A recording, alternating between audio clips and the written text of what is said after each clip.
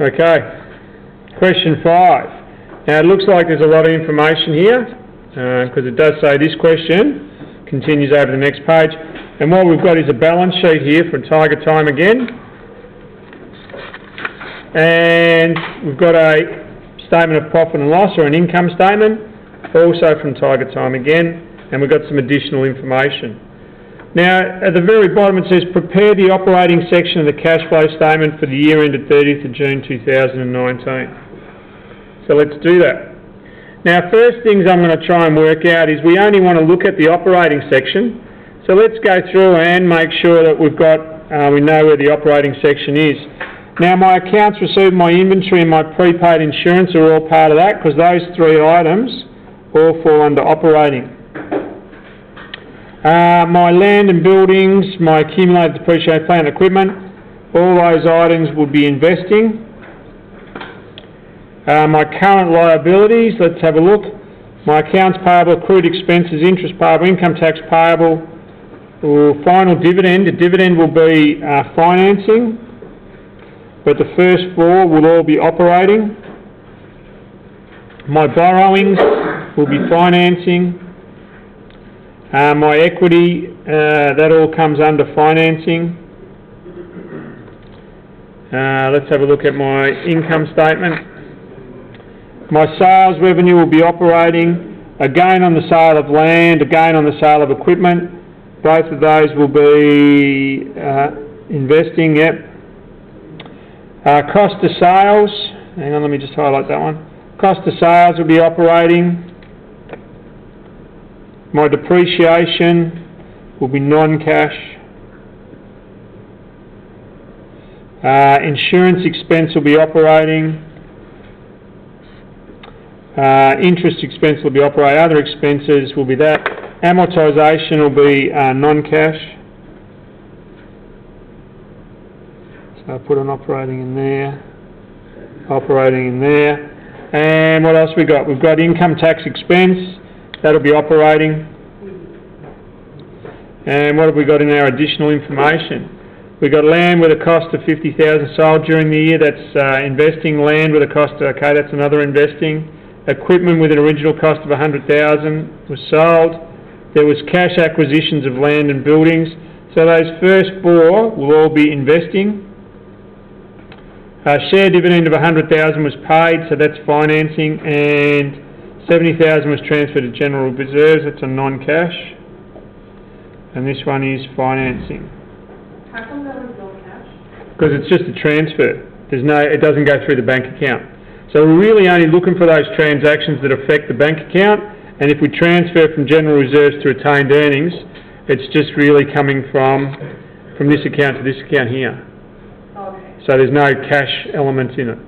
So that's why we'll exclude it. Alright, now all those accounts that I've highlighted, we now want to try and find what the cash movement that went through it is. So my first one I'm going to do is my accounts receivable.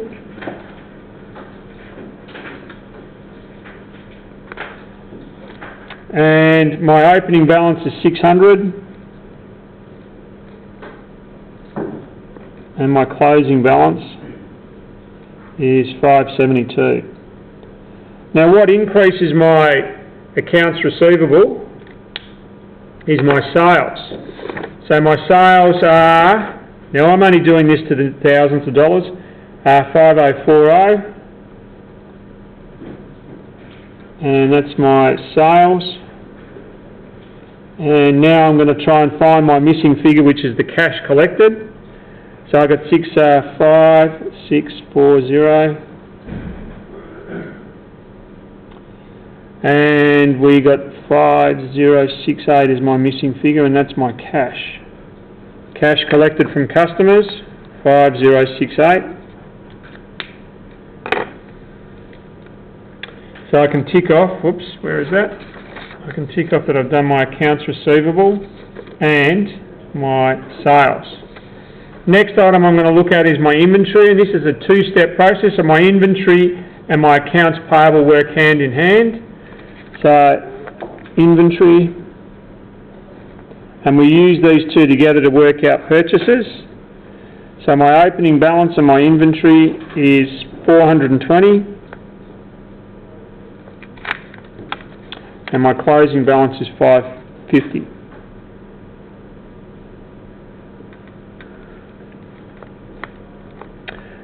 What increases my inventory is purchases, but we don't know that. But what decreases my inventory is my cost of sales.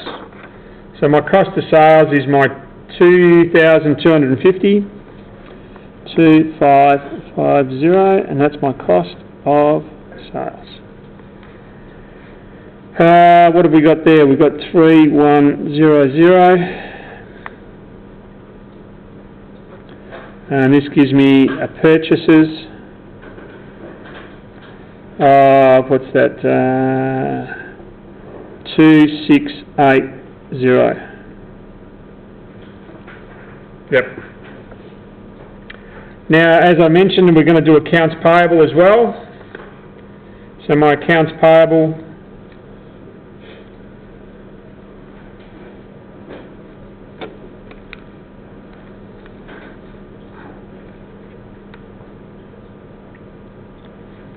is 390.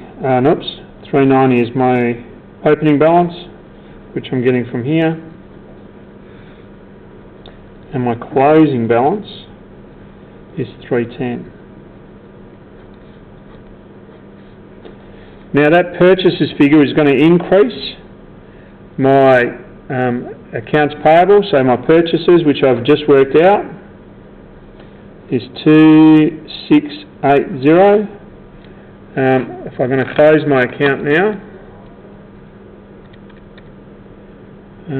plus 269, 80 is 3070, and I'm going to deduct from that the 310, and that equals 2760. I'll write that. And that's my cash figure. So I'm going to highlight that one because that's going to go into my cash flow statement as well. Okay, so I can tick off my accounts payable as being done, and my cost of sales is being ticked off as well.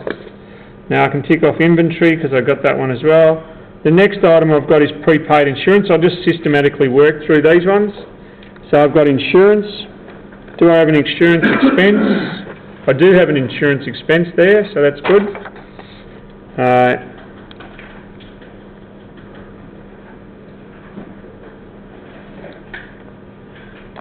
So my prepaid insurance starts with a balance of 30, and I've got a closing here of 35. Now, what increases my prepaid insurance is obviously the cash I paid, but what decreases my prepaid insurance is my insurance expense, which we're ticking off as 80, which gives me 115. So my cash position or cash paid is $85,000. And because it's a cash paid, I want to include that in my cash flow statement as well. So that takes care of all my current assets. Have I got any current liabilities? I do. I've got some accrued expenses.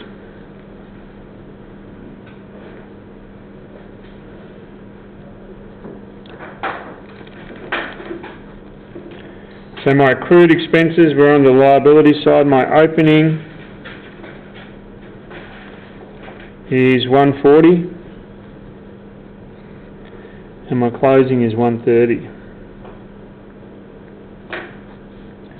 Now this one's easy enough. We're just looking for the movement, and this becomes part of my operating expenses of 10. So I can tick off my, yep. How do you know which side to put the opening? Well, if it's an asset, or if it's on a, so my normal balance for assets would be debit, so that's where the opening goes, and my normal balance for my liabilities would be credit, so that's where my opening goes then. Okay. Now, if you don't do it this way, that's okay. As long as you remember it's an increase or a decrease. That's all. Okay, so my accrued expenses. Now I'm going to look at my operating expenses, which are these other expenses down here. So, operating expense. So we have expenses for the period of 766. This operating expenditure here, it's a debit here, so it'll be my accrued expense, which nets off at 10. 776. So that must make this side 776, and that must mean I paid cash for my operating expenses of 776. And I highlight that because that's going to go into my cash flow statement as well. Ticking off other expenses. I've ticked off my insurance. I've got interest and income tax to go. Have I got opening and closing for those? I do. I've got an interest payable. Okay, so let's do that one.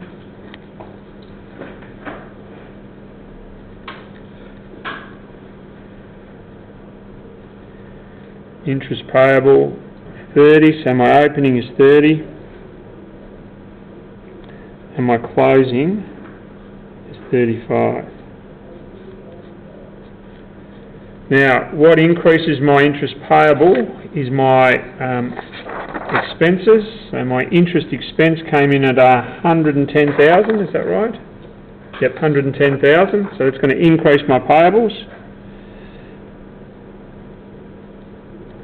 So that makes 140. This side's 140. So my paid for, I should keep calling it cash, is 105,000. So my cash paid for interest is 105,000.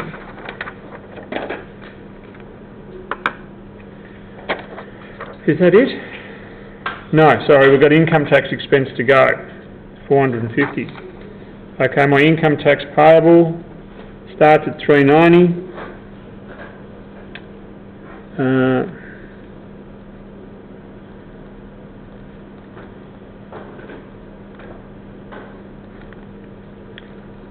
Tax payable starts, my opening balance is 390 and my closing balance is 450. Now what increases my tax payable is my tax expense, and I can find that from here, and there's my tax expense there, so I can tick off that. That's got them all. 450 is expense, so that makes 840. 840 here, so that must mean my cash paid is 390.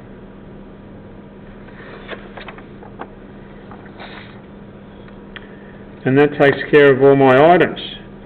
Now I can prepare my cash flow statement for the month, for the year ended 30th of June. So target time again.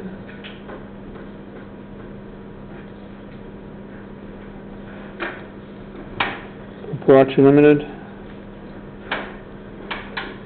Cash flow statement.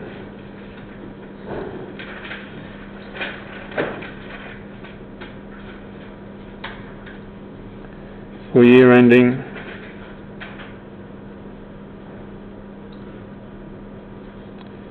30th of June 2019. Cash flow from operating activities.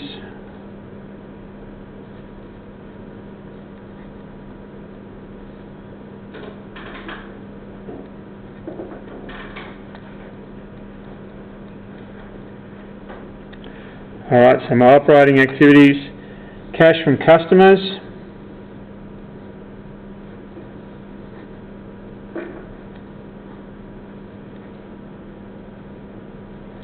now my cash from customers is the very first item that I had, which was 5068.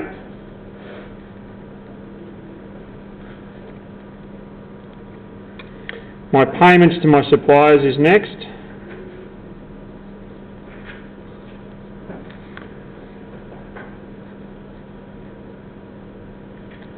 And my payments to my suppliers was 2760.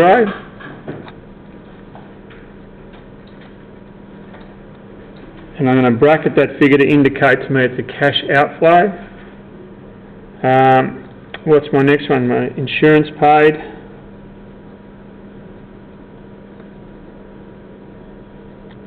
Insurance paid is 85.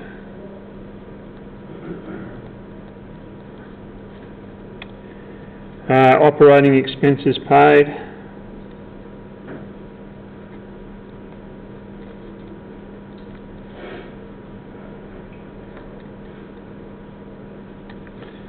Is 776,000. Interest paid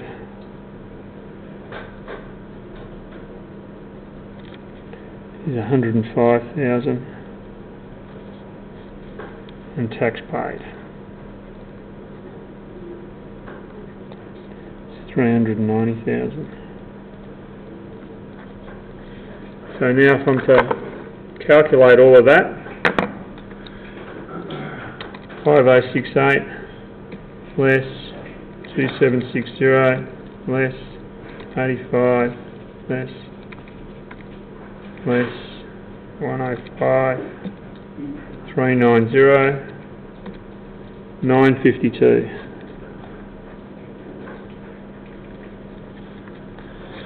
And that's my cash flow from operating activities.